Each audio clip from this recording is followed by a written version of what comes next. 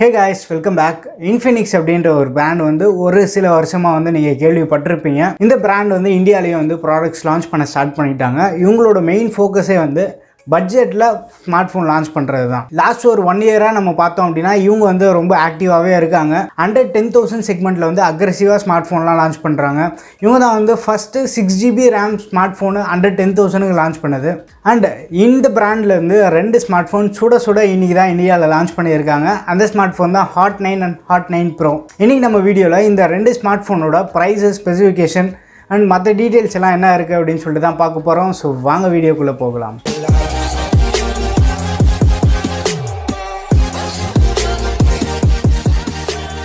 இவங்ககிட்ட பிடிச்சது என்ன தெரியுமா? பட்ஜெட்டில் ஒரு 7000 ரூபாய் ஃபோன்லேயே வந்து 4GB RAM 64GB ஸ்டோரேஜ் வந்து பாரபட்சமே பார்க்காம கொடுத்துருவாங்க. அந்த ஒரு விஷயத்துக்காக வந்து நம்ம கண்டிப்பாக பாராட்டலாம்.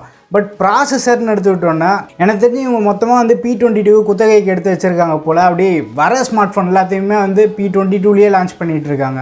போன ஜென்ரேஷன் Hot 8 நம்ம எடுத்துக்கிட்டோன்னா அதுவும் வந்து பட்ஜெட் செக்மெண்ட்டில் அந்த 7000 ரூபாய் செக்மெண்ட்டில் தான் லான்ச் பண்ணியிருந்தாங்க.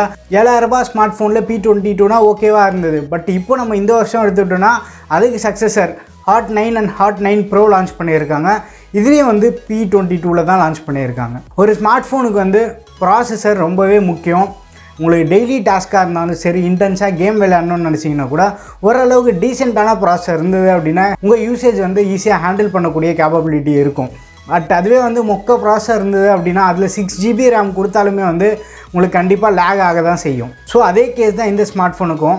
சரி, நம்ம ஸ்பெசிஃபிகேஷன் ஸ்டார்ட் பண்ணலாம். அதுக்கப்புறமா வந்து இந்த ஸ்மார்ட் ஃபோன் பற்றி வரலாம் மெல்லமாக. ஃபர்ஸ்ட் நம்ம டிசைன் எடுத்துக்கிட்டோன்னா இவங்க வந்து கம்ப்ளீட்டாக ஒரு பிளாஸ்டிக் பாடி டிசைன் தான். ஃப்ரண்ட் சைடில் வந்து உங்களுக்கு பஞ்சுவல் டிஸ்பிளேவோட வருது. பின்னாடி வந்து அந்த quad camera setup.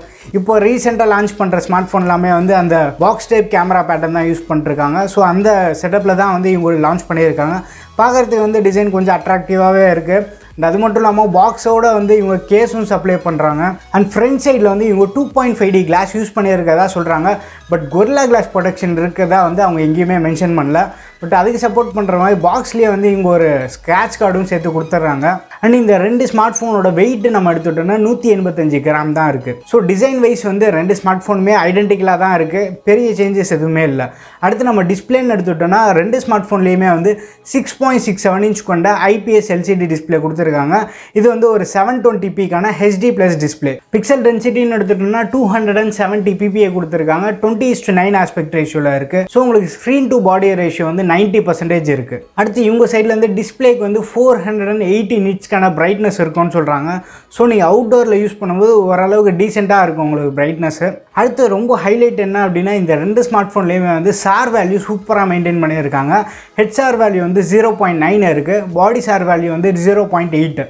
So less than 1 இருக்குது. ஸோ இந்த விஷயத்தில் வந்து இவங்க ஒரு நல்ல ஜாப் பண்ணியிருக்காங்கன்னே சொல்லலாம்.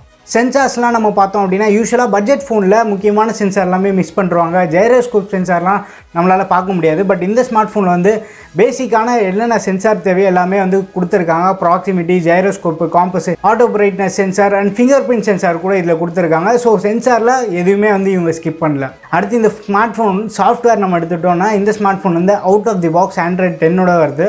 அண்ட் இவங்களோட ஓன் கஸ்டம் ஸ்கின் XOS 6 வெர்ஷனில் வருது.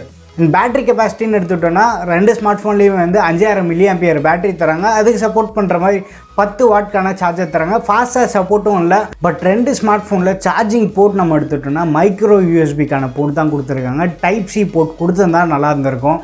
ஏன்னா இது 2020 2016-15 இருக்கும். Type-C கொடுக்கல அப்படின்னா நம்ம வருத்தப்படலாம். பட் இந்த வருஷத்துலேயும் வந்து இவங்க மைக்ரோ USB கொடுக்கறது கரெக்ட் இல்லை அப்படின்னு தான் நான் நினைக்கிறேன். அடுத்து ஸ்டோரேஜ் அண்ட் ரேம்னு எடுத்துட்டோன்னா இந்த ரெண்டு ஸ்மார்ட் ஃபோன்லேயுமே வந்து 4GB RAM அண்ட் 64GB ஸ்டோரேஜோடு வருது. ஸோ ஸ்டோரேஜ் வந்து ஒரு பெரிய இஷ்யூவாகவே இருக்காது. அடுத்து நம்ம ப்ராசஸர்னு எடுத்துட்டோம்னா மீடியாடெக்லேருந்து helio P22 12 nm ஆர்கிடெக்சரில் பில்டான processor. So உங்களுக்கு வந்து நல்ல பவர் எஃபிஷியண்ட்டாக இருக்கும். பட் ரொம்ப ஒரு பவர்ஃபுல்லான ப்ராசஸர்னு நம்ம சொல்ல முடியாது.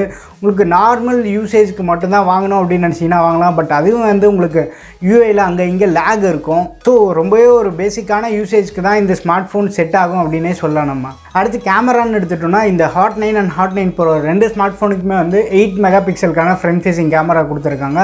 பட் பேக் சைடு கேமரா மட்டும்தான் வந்து உங்களுக்கு சேஞ்ச் ஆகுது. பேக் சைடில் ஹாட் 9ல் வந்து உங்களுக்கு 13 மெகா பிக்சலுக்கான ஒரு மெயின் கேமரா தராங்க and 2 mega பிக்சலுக்கான depth, 2 mega பிக்சலுக்கான macro sensor and 4வதாக வந்து VGA சென்சார் லோ லைட்காக யூஸ் பண்ணுறோம். லோ லைட் சென்சார்னு சொல்லிட்டு இன்ஃபினிக்ஸ்லேருந்து சொல்கிறாங்க. பட் இதே வந்து ஹாட் 9 ப்ரோ நம்ம எடுத்துட்டோம்னா இதில் வந்து அந்த மெயின் கேமரா மட்டும் தான் சேஞ்ச் பண்ணியிருக்காங்க. இதில் வந்து உங்களுக்கு 48 MPக்கான கேமரா கிடைக்குது. மற்ற எல்லாமே சேம் தான். லோ லைட் சென்சாராக இருந்தாலும் சரி, டெப்த்து, மேக்ரோ. ஸோ இந்த 2 ஸ்மார்ட் ஃபோனுக்குமே வந்து மேஜராக நம்மளுக்கு டிஃபரன்ஸ் எங்கே இருக்குது அப்படின்னா அந்த மெயின் கேமரா 48 மெகா பிக்சலுக்கான கேமரா மட்டும்தான். மற்றபடி வேறு எந்த சேஞ்சஸுமே இல்லை.